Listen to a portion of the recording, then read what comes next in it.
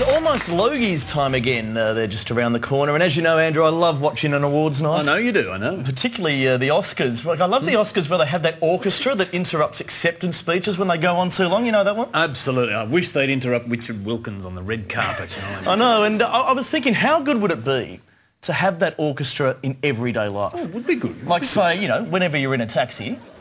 I'll tell you one thing, mate, all the traffic back there, they want to turn right, and what does the government do? They go put a bloody no right turn sign in there, mate. I'll tell you another thing, mate. I can't... Oh, sorry,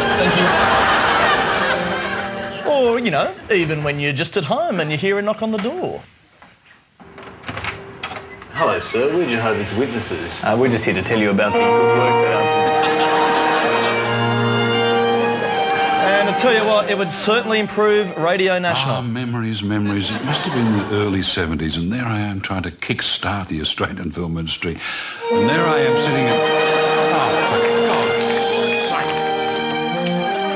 It's a vast improvement, I think, because it's a tremendous... Well, sadly, that's all we have time for tonight. But remember, you can podcast the show by going to abc.net.au/chaser. And feel free to hit us on the guest book while you're there. We'll catch you again at the same time next week. And remember, as I always like to say about the show, it's been a great pleasure.